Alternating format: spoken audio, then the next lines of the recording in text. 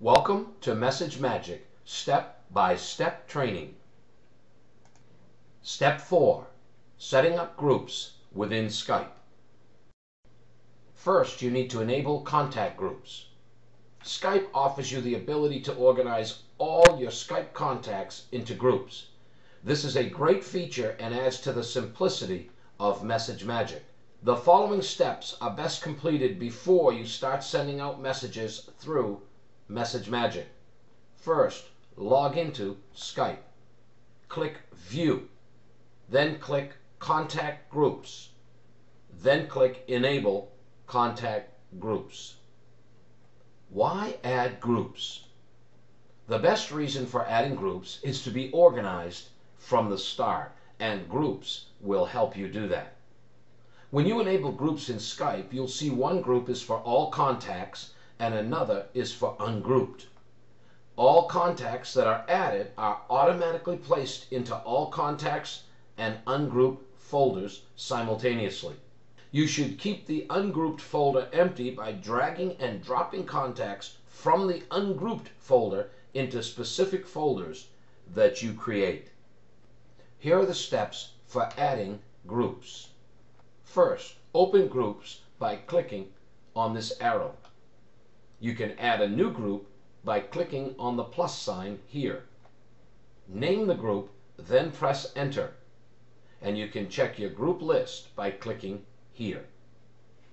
Organizing and naming your groups. You should be organized from the start. It is best not to mix your Message Magic contacts with your personal contacts, at least until they become friends or join you in Message Magic or another program. You want to name your folders to suit those already on your contacts list. Now this could be family, personal friends, social, sporting, school, church groups, many others. Business contacts, those in any program you are building, and there are many more to choose from. Each time you add a contact or someone adds you as a contact, drag and drop them into one or more of your groups. Treat your Skype groups like a tidy file cabinet. Once all your current contacts are grouped, your ungrouped folder should be empty and ready to receive contacts through Message Magic.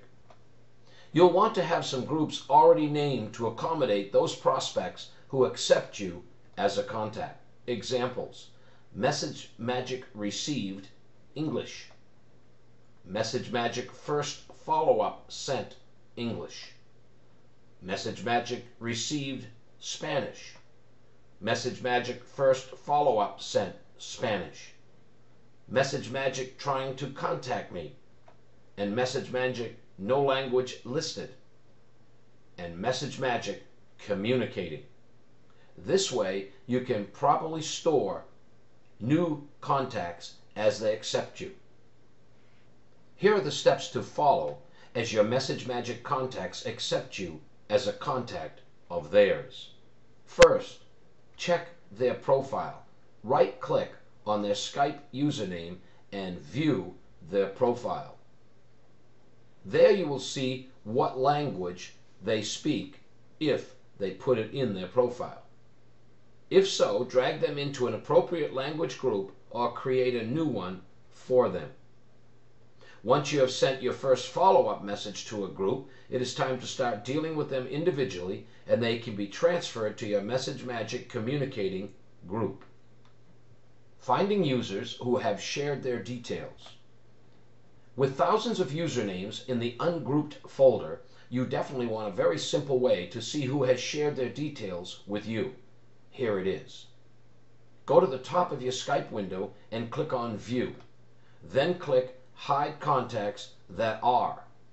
Then enable Not Sharing Details. Now you can enable and disable not sharing details whenever you like.